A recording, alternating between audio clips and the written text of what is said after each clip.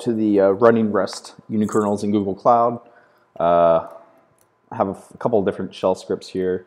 One is this little tail log file watcher. So we open that up, and all that's going to do is really look at log files as they come in, show you what it does. You know, it's pretty basic. It uses ops from ops.city.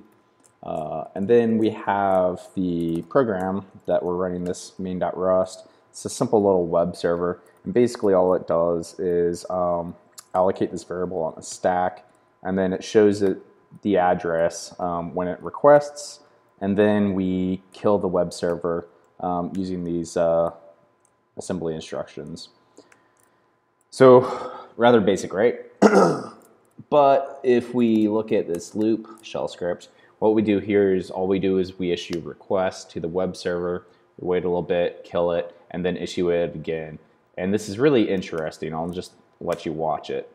So we get a new address, we kill the web server, it boots, we get a new address, it kills the web server, it boots, we get a new address. As you can see, this keeps going on, and what we're really doing is not restarting the program, we're actually restarting the entire freaking virtual machine on every single HTTP request, which is rather insane when you think about it. You can't do this under Linux, you can't do this with a container.